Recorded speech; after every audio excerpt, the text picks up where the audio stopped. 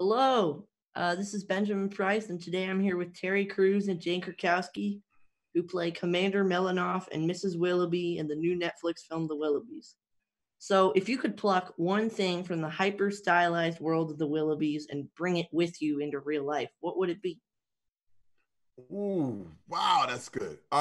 First of all, the hyper stylized factory, candy factory is something I would make really, really happen. That's for real.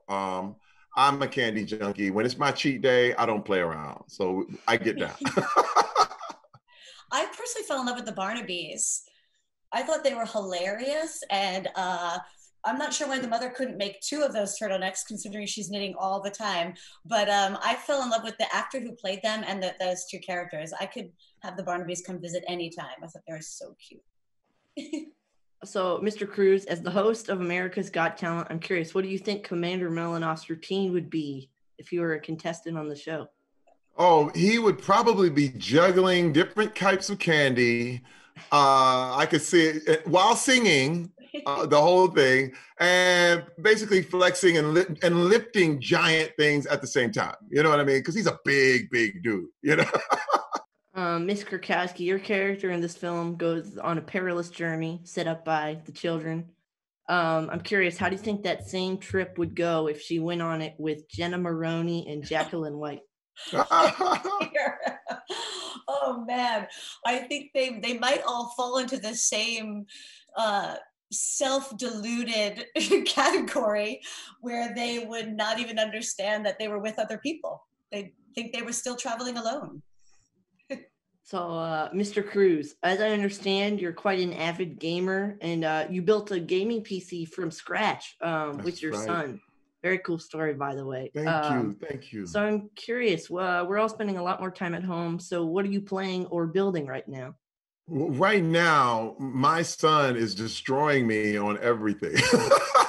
The game we've been playing right now is called Control, and it's absolutely incredible. And it stars this lady named Jessie who's been able to do all these amazing things, and I'm watching him destroy this game. I wish I was as good as he is. He's 14. He's intuitive. He knows what's going on. What can I say? And he's destroying the game. I just watch him play right now.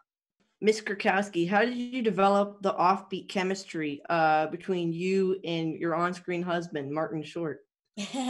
Well, I have had a long-time comedy crush on Martin, and I've known him for a very long time. So it was only joy for me to be able to play opposite him and sort of just take all of his comedic genius that he comes up with. And he's incredibly skilled vocally. The sounds and effects that he can make with his own mouth are so impressive. So I just love sort of playing off of him, and between him and Chris Pierre, we'd sort of just all made sort of our own parent mega mix together. And I really enjoyed it. I think they're incredibly oblivious, but super fun vaudevillian characters to play. So as far as I know, your characters don't share any screen time together, but how do you think they'd interact? Just curious. Wow. Well, again, when you look at the movie, Melanoff is not a parent in the beginning. He basically doesn't know what it's like to have kids around. And he's kids tend to win him over.